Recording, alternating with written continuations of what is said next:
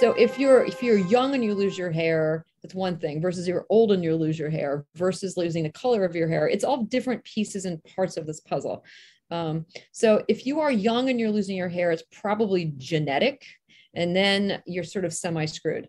If you're old and you're losing your hair and it's the male pattern balding, it's a cross between hormonal issues, blood flow in the scalp, and a variety of other things. Because if you PRP the bald spot as you are balding, you can actually recover a lot of the hair loss.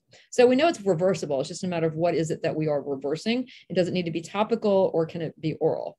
Interestingly enough, there's something called Ecklonia cava, which is a seaweed from Japan, and it's known to make your hair grow faster and better,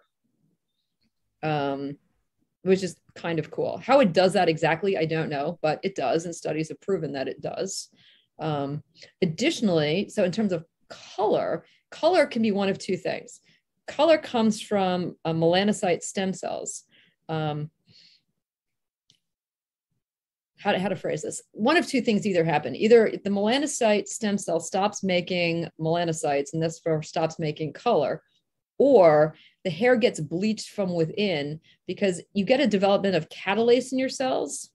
That's not true. You get a development of hydrogen peroxide in your cells, and catalase gets rid of it and turns it into oxygen and water. But if you have a catalase deficiency, you're going to bleach your hair before it grows out. So you're going to look gray. So you're either gray because you've got a stem cell problem or you have a catalase deficiency, both of which you can kind of help by the entire program. So a lot of the things I talk about aren't going to be specifically for your hair, but they're going to help all of your cells in general, and therefore your hair will benefit by association.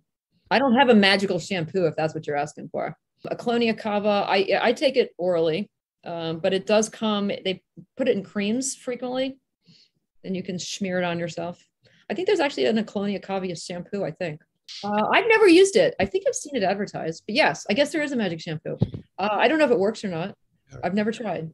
I have no firsthand evidence of that, but I do take Ecklonia cava, and I do have damn good hair, which may or may not be correlated. I have no idea.